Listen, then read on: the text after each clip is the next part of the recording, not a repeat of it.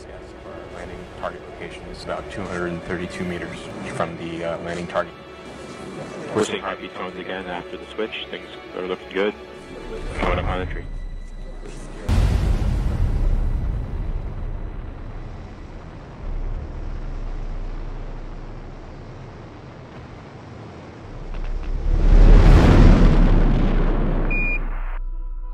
The Curiosity rover traveled over 350 million miles to Mars.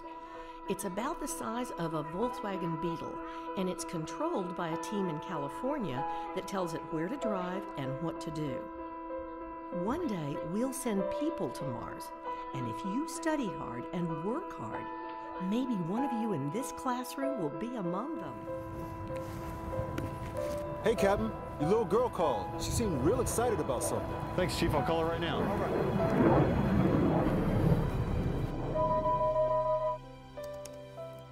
Hi, Daddy. Hey, baby. Daddy, you'll never guess what me and Brady saw today. What?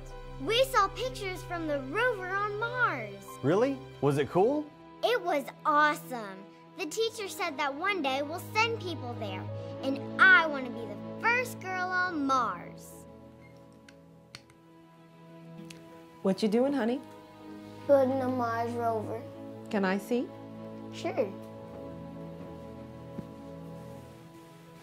Mom, do you think it's hard to design a spaceship? Well, I think you're going to have to study hard in school, but I think you would make a great spaceship designer.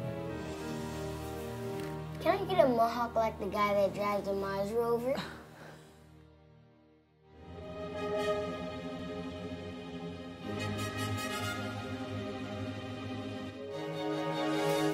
Good morning. I'm Brady Anderson. Now, the James Webb Space Telescope is about beginnings. Beginnings of the galaxies, beginnings of the stars, beginnings of the universe, our universe. Now, here's a more simplistic view of the telescope, made up of 4 major pieces. Now, first, we have the optical element, or mirrors. And right behind that, we have the integrated science module. The complexities of modern warfare demand a vast array of capabilities, platforms, and sensors.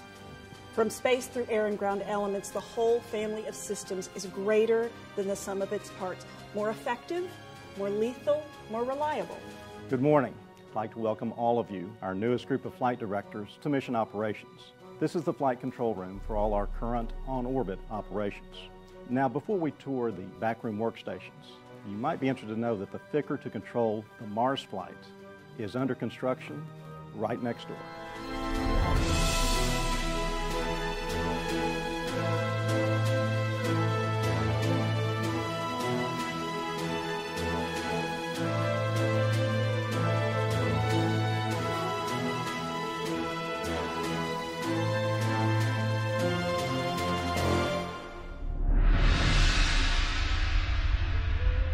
CDR, MS2. Go ahead, Phil. Yeah, Pam, looks like we just had a 502 alert on Sally's backup APU. The caution overspeed and warning light on A7 is hot. Did the turbine speed actually get above 92,000? That's firm. Since we had a complete shutdown, the hydraulic pump that feeds it is offline. Without it, we can't land tomorrow. Copy that. Flight GNC. Go ahead. Yeah, Flight Armstrong is showing an APU shutdown on the Sally ride. We're looking at false readings on the heat exchangers and the water spray boiler for APU 2. Copy, GNC. Let's get this thing fixed. We have a go, no-go call in 22 hours. Copy, Flight. MIPS or GNC.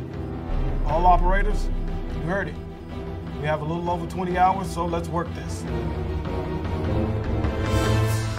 Armstrong, Houston. Okay, Pam, I think we've got it. There was a false positive on the software monitoring the APU2 heat exchangers that caused the override. We uplinked the final patch with this transmission, and this should do the trick. We appreciate all the hard work your team is doing back there. Couldn't have done it without you. We confirm uplink and install of the patch, and look forward to Flight's command to begin landing ops for tomorrow. Armstrong, Houston. You are go for lander SEP and deorbit burn. Copy, Houston. We are go for landing.